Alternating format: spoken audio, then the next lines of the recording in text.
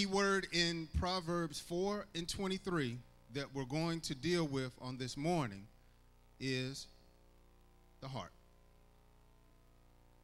Now, it's important for us to understand Solomon is not talking about the muscle or the organ, the heart.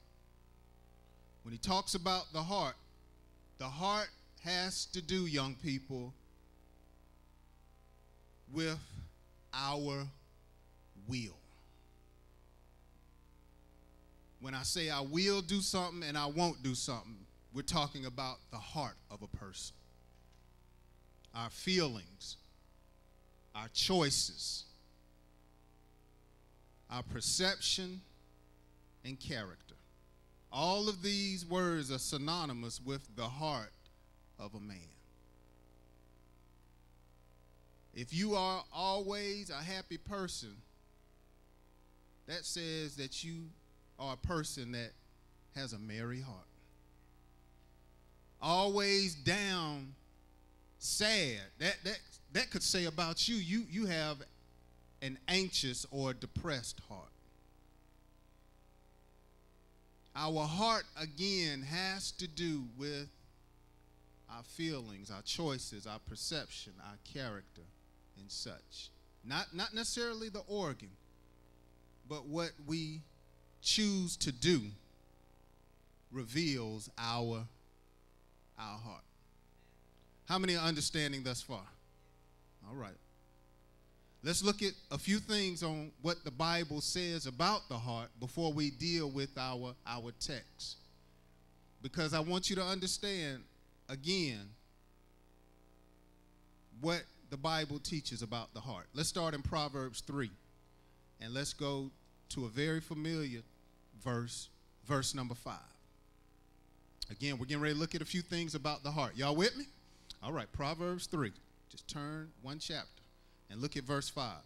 And notice what Solomon reveals here in this verse. He says, trust in the Lord, help me out, with all your heart, and lean not to your own understanding. Remember, I told you the heart has to do with our perception. So the world would teach you, follow your heart. But here Solomon said, no, don't lean to your heart. Don't lean to your own understanding. When it comes to our heart, we must trust the Lord with all of our heart. In the Bible, this is a powerful verse because the Lord is the only one we should trust with all our heart. Nobody else.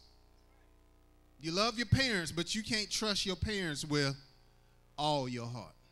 You love your pastor and may have a good pastor, but you can't trust your pastor with all your heart.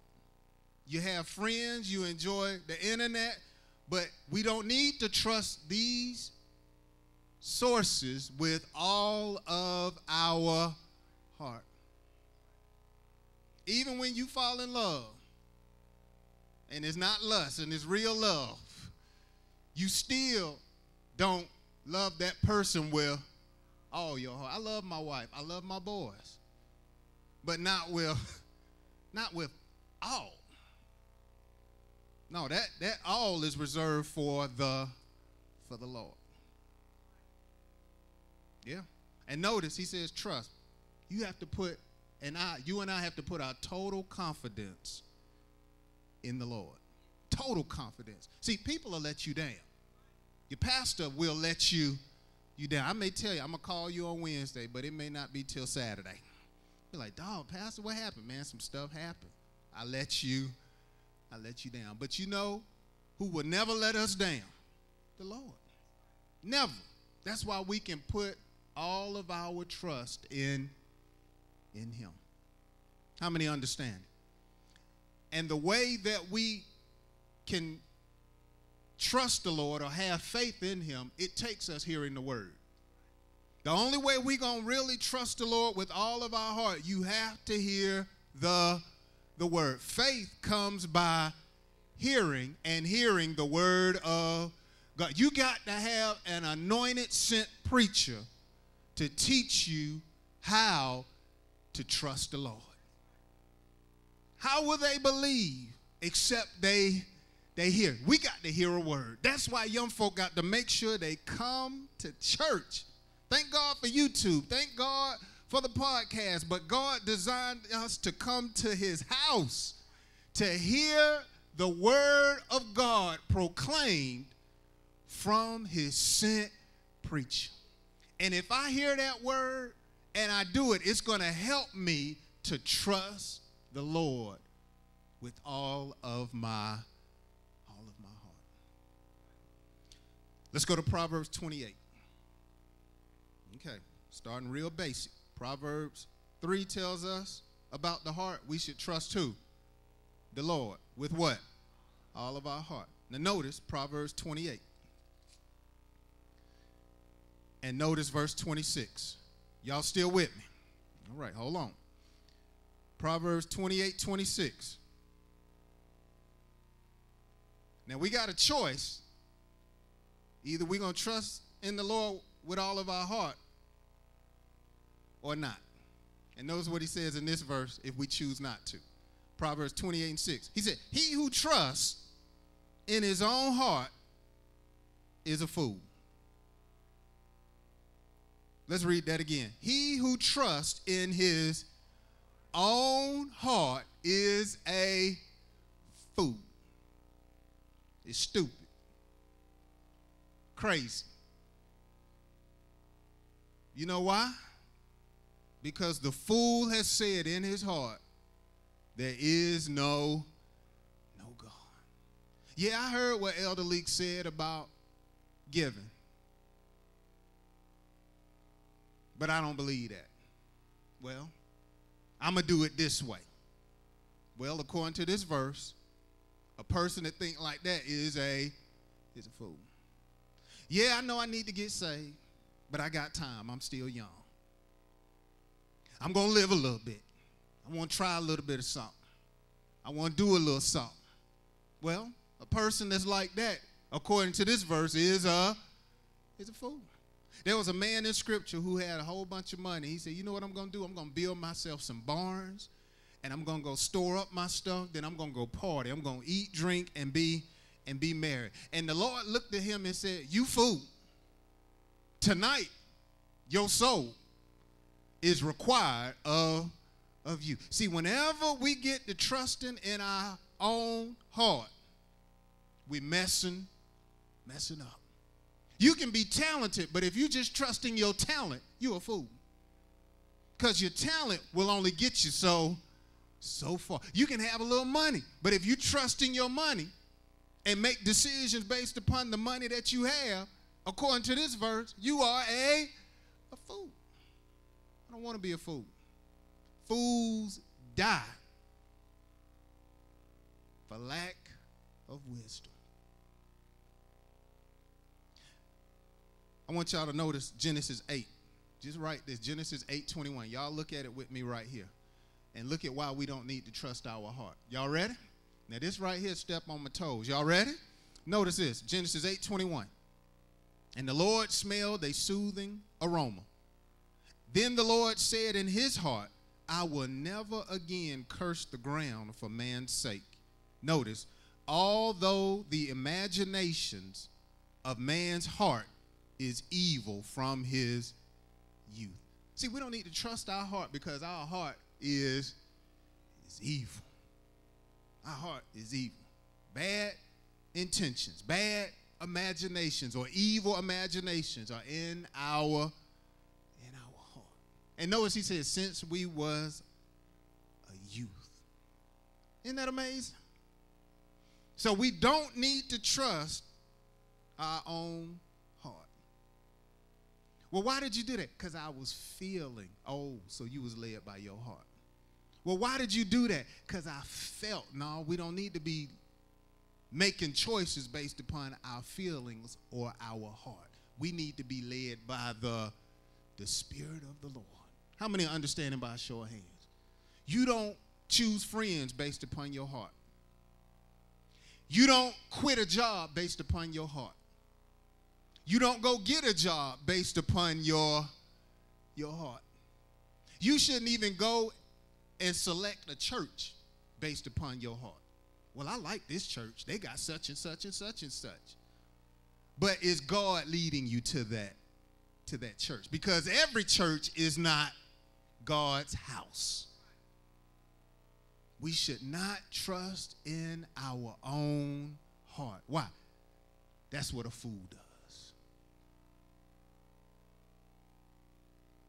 Mark 12. Mark 12. Last thing I want you to see before we deal with our text. So let's see if you're with me. When it comes to the heart, we should trust who? The Lord. Well, how much of our heart? All of our heart. But if we trust in our own heart, we are what? We are fool. Mark 12. And notice verse 30. Y'all mighty quiet.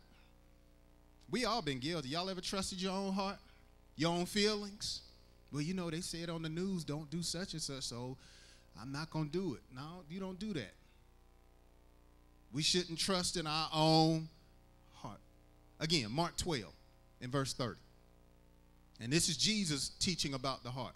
And you shall love the Lord, your God, with all your heart, with all your soul, and with all your mind, and with all your strength. Finish it strong. This is the first commandment. So when it comes to our God, young folk, we need to love him with all of our heart. It's the first commandment. Love the Lord your God, young folk, grown folk, with all your heart. When you praise him with all your heart. When you sing to him with all your heart. When you live for Jesus, live for him with all your heart. Love in the text has to do with our commitment. It has to do with being committed to God in such a way where we don't let anyone separate us from the love of Christ. No matter what you go through, Lord, I love you. I done messed up, but I love you so much. Lord, I fall to my face. I bow my head. I repent. I ask for your forgiveness. I'm turning and I'm getting up because I love you. Even though I messed up, Lord, I'm still moving forward with you. I love you with all my heart. God, I'm going through in my mind. I'm going through in my body, but I'm going to give you the praise. Because if there's anybody that deserves all the glory, all the honor, and all the praise, it's you. Now, my back is hurting, Lord. I can't move like I normally move, but ain't nothing wrong with my mouth, Lord. I'm going to open up my mouth and shout unto you. Ain't nothing wrong with my hands, Lord. I can at least wave my hands because I love you with all my heart. I'm committed to you, Lord. I'm committed to you. I'm not going to let anything separate me from your love. My friends be tripping, Lord. They don't want to live according to the Bible, but Lord, I'm more committed to you than I am to my friends, and I love you with all my heart. Even though I'm not perfect, God, I still want you to know I'm committed to you. How many understand? We have to love the Lord with all our heart. And so when you consider what I've said, we need to implement these traits about the heart in our life. We need to love the Lord or trust in him with all of our heart. We need to make sure we love him with all of our heart, and we don't trust in our own heart. Are you with me? Now, back in our text, let's go back to Proverbs. Solomon teaches us, as young men and young women, we must keep our heart. And then he says, with all diligence.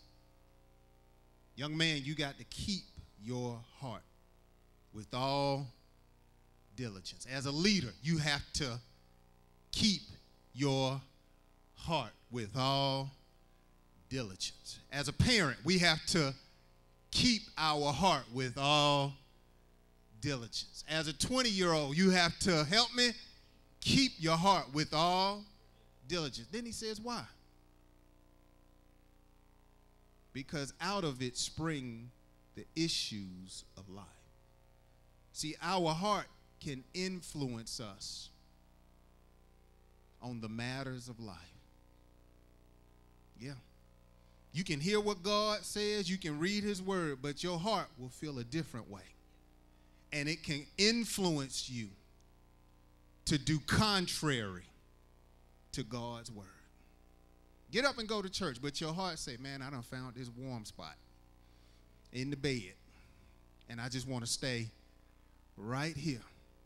So you got to keep your heart, because your heart can influence you to stay right there in the bed. Out of it spring the matters or the issues of life. And we can deal with life in a number of ways, right? We need to make sure we deal with life according to God's written and revealed word. But in order to do that, we have to keep our heart. Am I losing y'all? To keep in the text, notice, first of all, actually means to keep from conquering. We have to watch ourselves and not allow the issues or matters of life to conquer us. See, what you deal with can overwhelm you if you don't keep your heart. Parents going through some issues, and you wonder, man, they gonna split up. What daddy gonna do? What mama gonna do? And you can be feeling some kind of way in your heart. And if you don't keep your heart, you can start getting mad because of what your parents are going through.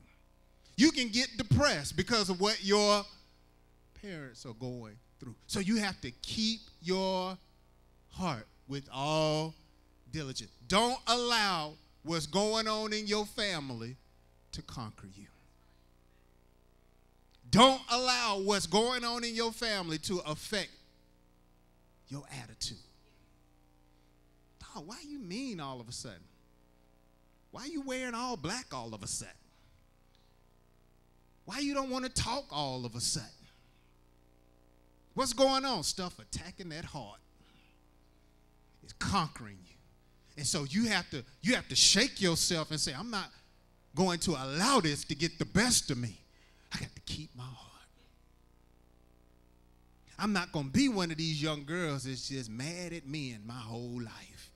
Just bitter because I had a bad example at home. Well, if you're going to be like that, you got to keep your heart. Well, something happened to you sexually. Somebody did something to you.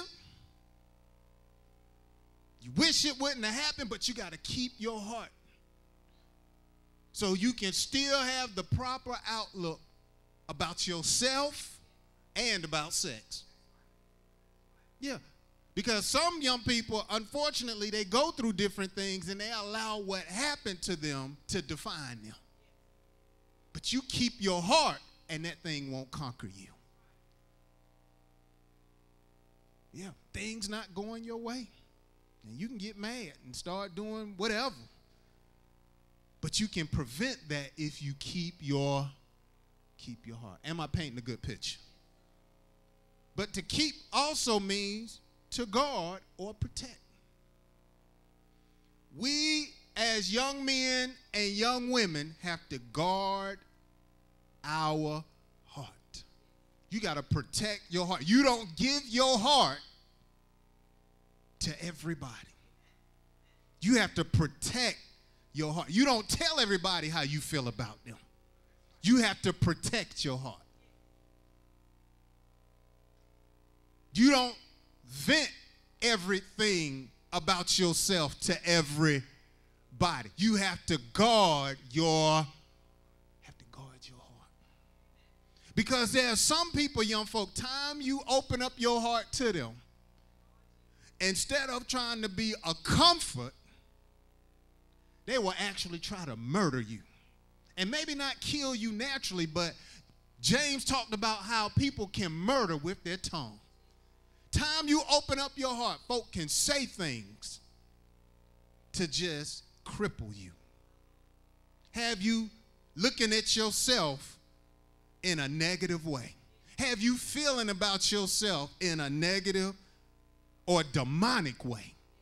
You have to guard your heart. You have to watch it when you got certain things going on in your life and you want to talk to somebody, young folk. You have to be careful about who you say stuff like this to. Can I talk to you? I want to talk to you, but you can't tell. No, you better be careful. You finna open up a part of your heart. You finna open yourself up to where you can possibly do more harm than good. When people are pulling on you, come on, talk to me. Tell me something. Tell me a little bit about yourself. Yeah, I know you play ball. I know you make it, but tell me some more. You better put a fence around your heart. Be careful. I'm not telling you to not be friendly, but you have to be careful. You have to be careful. I'm not telling you my favorite color right now. Why?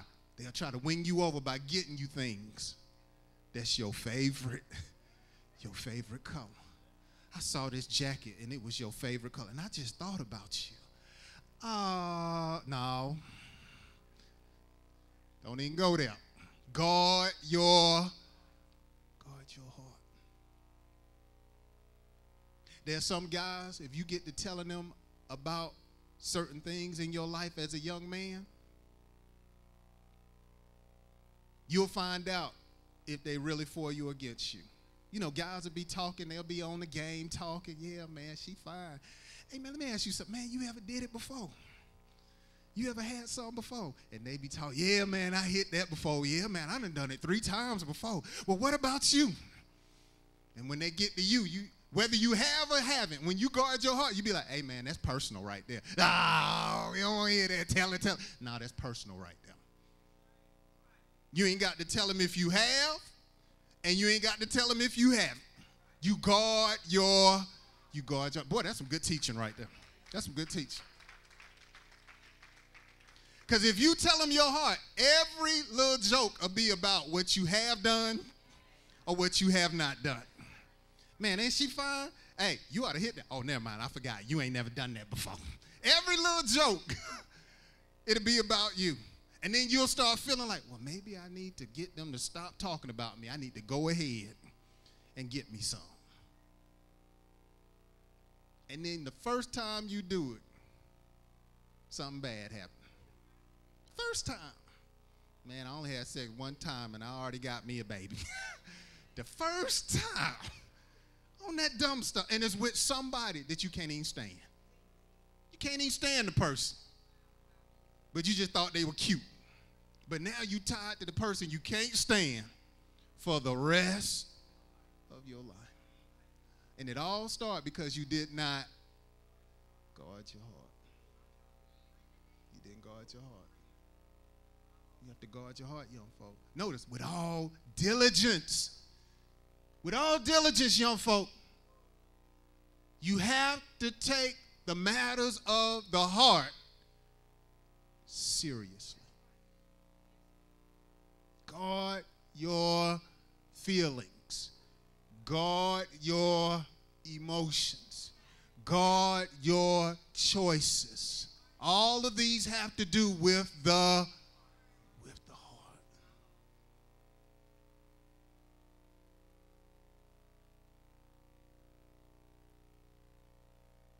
So in my close, I want to spend the next few minutes helping us with some ways to guard our heart. Because I've messed up before. And I've seen young folk mess up, and I've seen grown folk mess up. But y'all are so fortunate. You get to learn right now how to guard your heart. Now, there are a number of ways, but I'm going to teach just a few this morning, and then we're going to be done. Okay? All right. Let's go to the book of Ecclesiastes. Somebody said, where that's at? Ecclesiastes. If you're in Proverbs, just go to the next book, to the right. or scroll up. Okay? Ecclesiastes, chapter number 7. Now, Ecclesiastes was written by the preacher. We often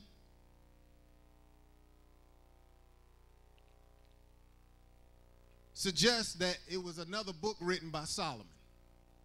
But when you read chapter 1 in the first few verses, it will tell you that these are the words of the preacher. And listen, young folk, you need to heed the words of God's preacher. Y'all listening to me? Heed or listen to the words of God's preacher. God was so serious about people listening to his preacher. He said, if you believe his prophet or his preacher, you're going to prosper. Bottom line, if you do what God's preacher tell you to do, it's going to make your life better. How many young folk and young adults and grown folk that are here right now, you want your life to be better by a show of hands? Even though you may got a good life right now, how many want it to be better? Well, you need to listen to this preacher right here. Ecclesiastes 7:21. Y'all ready? Okay, here we go. This one be stepping right here. Also, do not take to heart everything people say.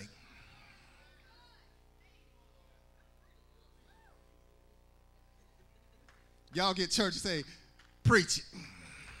Let's read that again.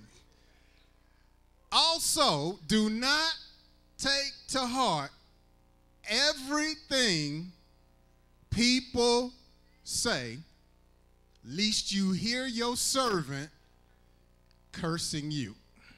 Can I work the text? If we are going to guard our hearts, young people, we do not need to, the key word is heed everything people say. Do not take it to heart. Do not take to heart. Notice everything. Everything that people say. People will always have something to say about you. About you. You can take an hour to get dressed, coordinate your whole outfit. Just left the beauty salon, just left the barber shop, got on some expensive cologne. Somebody ain't gonna like it. And they're gonna have something to say. But remember the preacher, don't take it to heart. Don't take it to heart. You done had a crush on this particular person for who knows how long. You finally got up the courage to talk to the person. You finally took them out. Y'all even scheduled a little time to go to prom. Y'all pick out your outfit and so forth. And you happy. I mean, you happy. You just, man, I really like this person right here. But, you know, we're just spending time together. I ain't saying we're going to get married or nothing, but I just really like this person. Is somebody that's going to have something to say? Yeah. Some going to say, man, y'all look cute together. Y'all look cute together. Some going to be like, I'm so glad you finally got with such and such. But somebody going to have something to say. You know what? She ain't all that.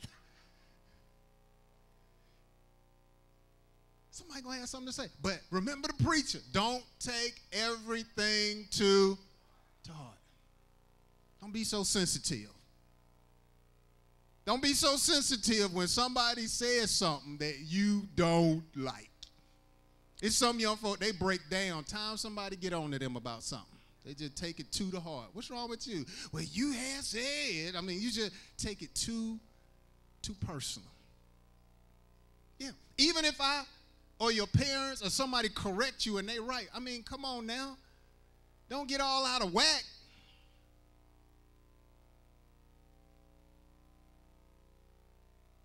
Do not listen, or I like the way he said it. Do not take to heart everything people say.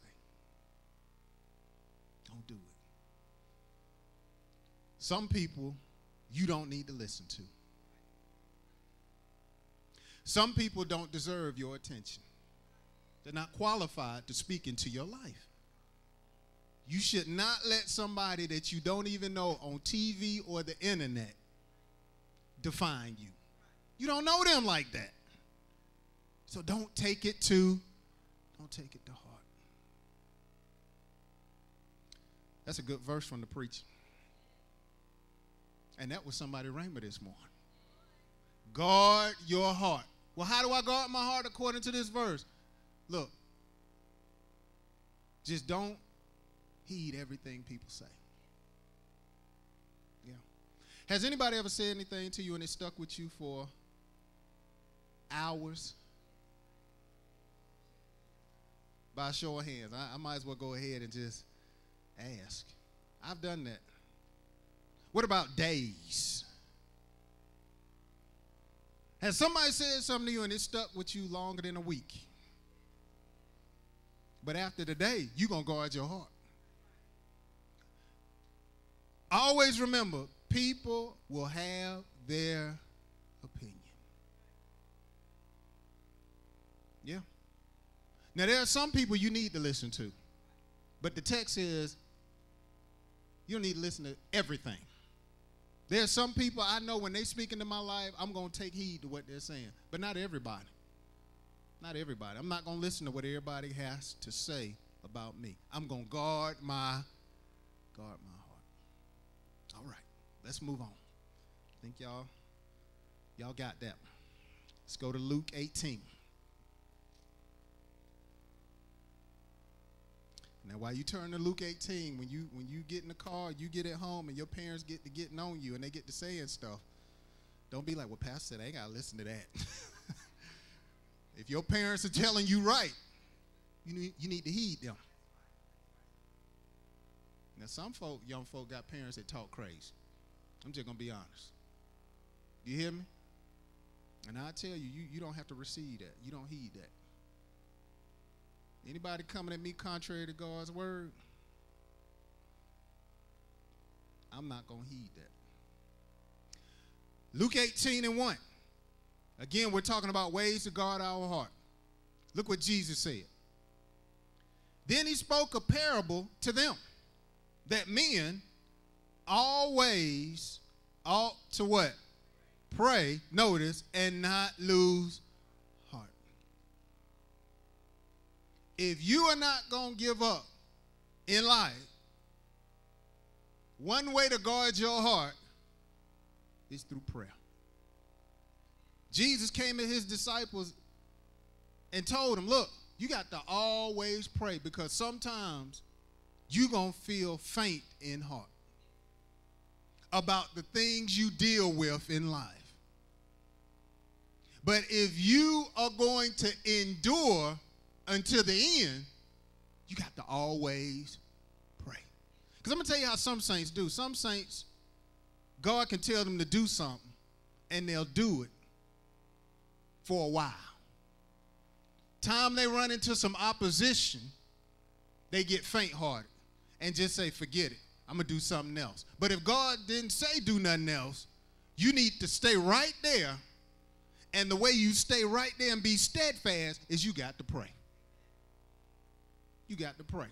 If God told you he was going to give you something and it hadn't happened for a period of time, instead of changing your mind or stop pursuing what God told you he was going to give for you, you got to pray. Lord, I feel like giving up. And you told me that I would reap a harvest if I would not faint. And I'm feeling like giving up, Lord. I'm tired of dealing with all these turn downs. These folk talking about this. I can't have that. But you told me if I delight myself in the Lord, you give me the desires of my heart. And I feel like throwing in the towel. That's when prayer will come in and strengthen you. See, Jude said you can build up yourself on your most holy faith. When you feel like quitting school, when you feel like quitting a job, when you feel like quitting at being productive, when God told you to be productive, it's time for you to go in there and pray. Because if God didn't tell you to quit, why are you quitting? If God didn't tell you to stop, why are you stopping? If Goliath show up, you got to go out there and deal with Goliath. Go ahead and pray so you do not lose heart. And God wouldn't have sent me to Luke 18:1 if he didn't know it was somebody in here who didn't feel like giving up. You got to go back and pray. And we ain't talking about that now I lay me down to sleep prayer. I pray my soul to keep prayer. No, you got to go to that James 5 and realize that the effectual and fervent prayer of righteous men and women, it avails much. I don't know who I'm talking to in here, but you better get back to praying. Now is not the time to quit. Now is not the time to throw in the towel. You better get back on your knees and pray. Men should always pray and not faint. Let me tell you something, college student. There are going to be times in your first semester where you feel like this ain't me. But if God done told you to take your tail to school and it was going to help you to be productive, you better get in there and pray so you can complete the course that God has set you on. Sometimes, I'm telling you, it's just like that in life. You get married and you be like, Lord, did I marry the right person? Did I pick the right one? Well, you done had the wedding day. You done been to the moon. It's time for you now to go in there and make this marriage work. You better get in there and pray for you and your spouse. Because what God has put together, let no man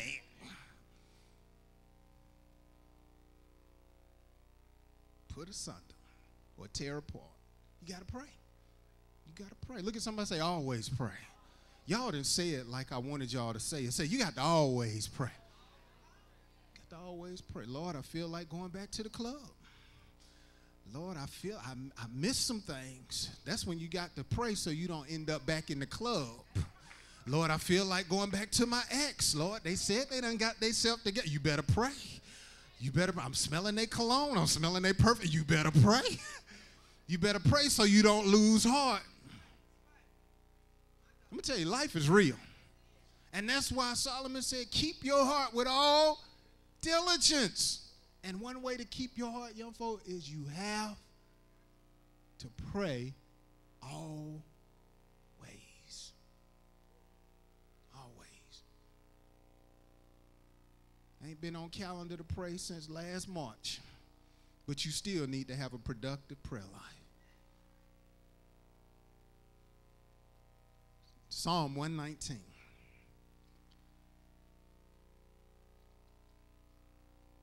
That's some good teaching. I mean, that's like satisfying. Psalm 119, last verse. Last main verse. Y'all ready? Verse 11. If we're going to guard our heart, notice what David said. Your word have I hid or hidden in my heart. Why, David? That I might not sin against you. See, if we're going to make right choices or guard our heart, we have to hide the word in our heart. Most of the mistakes and mess ups that I've made in my life is because I let the word slip. I did not hide the word in my heart. And so I got to messing up. I got to sinning. But when I learned how to guard my heart and say, you know what? I got to put the word in my heart. I got to hide it there. I got to make sure I don't allow anything to take this word out of my heart. I got to deny entry to anything that don't need to be in my heart. That helped me to tighten my life up. That helped me to live the way God desired me to live. See, that's what Judas messed up. He didn't hide the word in his heart. The Bible says, then Satan entered his heart. And guess what he did? Once Satan entered his heart, he went to sinning. You and I have to guard our heart, young folk. When you hear a word, when God sends you a word, you got to put that word, it has to become a part of you. James said we have to hear the word and allow it to be engrafted. It has to become a part of our thinking, our talking, and our choices. That's when the word is in your heart. It get in your heart, you want to go back to the Canton Spiritual song with my man Harvey. Had a song, it's in my heart. Y'all want to hear a little taste? Maybe later. But bottom line, you got to have or hide the word in your heart. It's so important. Jesus told a parable to his disciples, young folk. Listen to me. He says, as soon as the word is sown, the preacher gives you a word, 3 different things are going to come. The devil, temptation, and the cares of life. All of them are going to come to try to take the word out of our heart. But when you guard your heart, you deny entry. No, devil, you can't come in and take this word. Temptation, you can't come and take this word. The cares of life, you can't come and take this word. You and I, we have to keep that word in our mind. We have to talk about the word. You just don't need to give. When the word is hid in your heart, out of the abundance of your heart, your mouth gonna speak. So when you get to going through financial trials, you ain't gonna be like, oh man, I ain't never got nothing. Man, I'm broke. Man, the struggle is real. You got the wrong thing in your heart. See, if you're a giver, if you're a tither, and the cares of life start attacking your heart, you're gonna be like, hey, I'm a tither. God said he gonna open up the windows of heaven, pour me out blessing I have not room enough to receive, and rebuke the devourer for my name's sake. So I know I'm just going through a little test right here. He gonna work this out together for my good. That's saying you got the word hidden in your heart.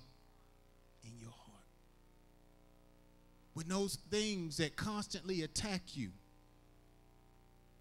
you're not gonna let it get the best of you. You're going to deny demons the entry into your heart.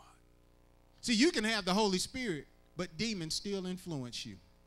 You can be Holy Ghost filled, but demons can attack you because of the word's sake and cause you to make bad or the wrong choices. How many have ever been there before? You'd be like, I know I'm saved. I know I got the Holy Ghost, but why am I doing this right here? Because you didn't guard your heart. Last way we guard our heart, young people, hide the word in your heart. You hear a word like this,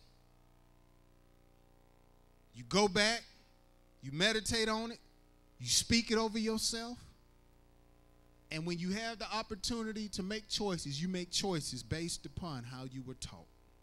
And that says about you that you are guarding your heart with all diligence. How many are understanding? I'm going to stop right there. Let's give God a hand clap for the teaching.